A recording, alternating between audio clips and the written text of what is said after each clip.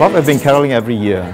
So for as long as I remember, we have gone out and we have sung at various places.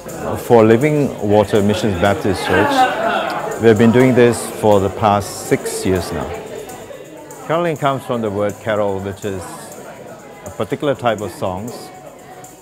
Of course, happy songs, but songs with very long traditions, and the music is wonderful.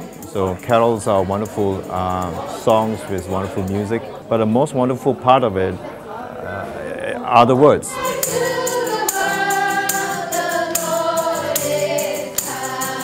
Now the point is this then, why do we want to sing? I mean, sing inside it and sing outside there.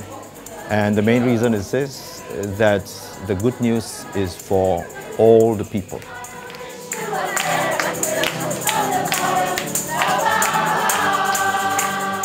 So far we've been to places, well, deliberately we have gone to places where we think that we can encourage and we can live the spirit of the people. For instance, just now we've gone to this seniors home, old folks home, and a number of them are actually invalids.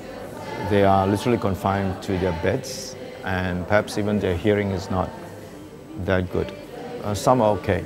And so it's a place like that that we want to go to, that we think perhaps where they are usually neglected, usually overlooked. Then we go there and we share the songs and we pray for them. So we come from Living Water Missions Baptist Church, and basically anybody who wants to volunteer to do it, you don't even have to know how to sing.